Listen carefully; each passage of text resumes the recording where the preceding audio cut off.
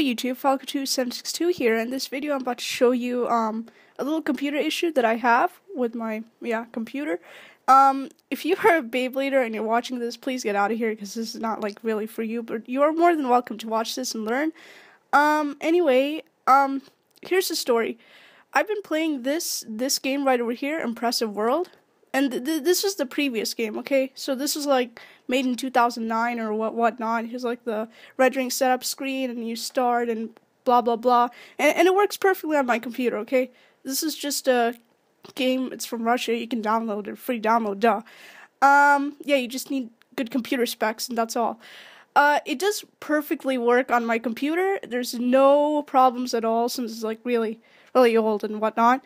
But if we exit out of here and go to Google Chrome, which my taskbar is currently locked because of a virus, I might have to go physically on desktop over here.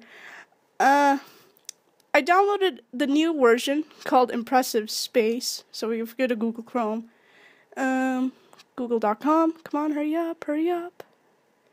Oh, and please ignore those two flashing orange icons because I cannot click on them, and I'll tell you what happened. Okay, impressive, no, not with a B, space, virus. Yeah, let's just, get rid of that, so sorry. And, yeah, my web root saying that's, like, really malicious or whatnot. Yeah, this is the, website. Go ahead and download it if you like. But when I first downloaded it on my computer, I clicked the download setup file. They forced me to save all the installation files on a separate drive, and I happened to install it on an 8GB flash drive, which was my mistake because the installation files were too big. And when the game was updating its files and whatnot, I kept on getting error messages due to my weak specs, Intel Core i3. So I moved to my Acer computer, which I'll show it to you in a little bit. Okay guys, I got my lovely Acer computer sitting right here on my table. Yeah, I decided to go to this laptop because it had much better specs, so yeah, let's open it. Now, before I turned this laptop on, I played it twice on this computer, and it worked well. Until I downloaded an audio software program, I mean like a recording audio streaming program, whatever, and I decided to run while the game was loading. That caused my computer to have a blue screen of death. I'm going to power it on now and see what happens. Yeah, it's going to any second now.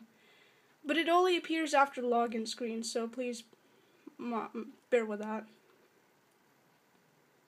It doesn't interrupt the boot sequence or anything like that. That's all I know. And this runs an SSD, that's why you see it. Yeah, please stare at my other computer while I enter in the password. Okay. In any time now, even if you don't do anything at the desktop, it'll just appear. If you click on something like remove, uninstall the program, wherever, I delete it from the desktop. I just need to delete it from the local drive, but I can't because the BSOD. And anytime it might like do anything, ignore Skype. That's like a starter program. Who cares about Skype? Yeah, anytime it's just gonna appear. That's all. And also, I tried doing a system restore, but that won't let me do it. So yeah, it's just gonna. So like for example, if I go to File Explorer or something, you'll see it anytime. If I click at a random.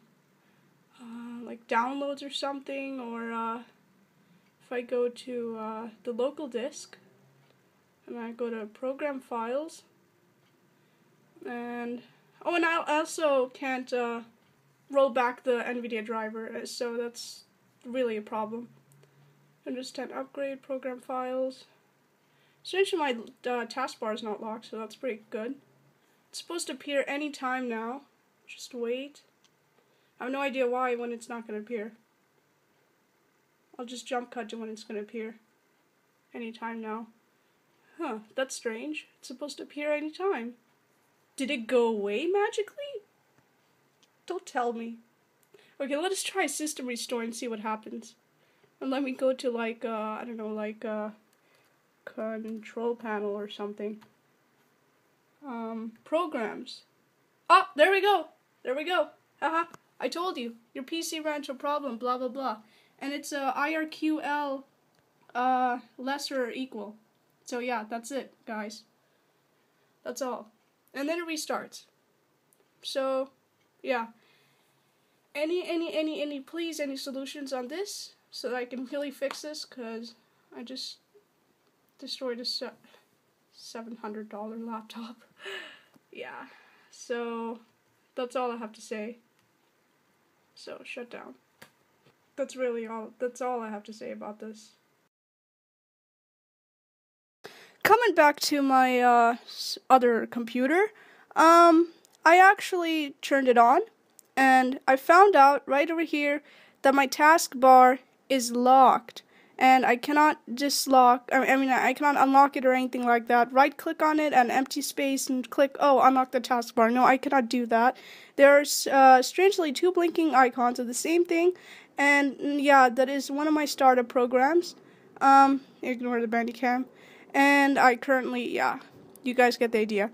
The only way I can click the start button is on my keyboard. I cannot, like, do anything on the taskbar or anything like that. However, I can't search for something, so that's pretty cool. Ignore Cortana.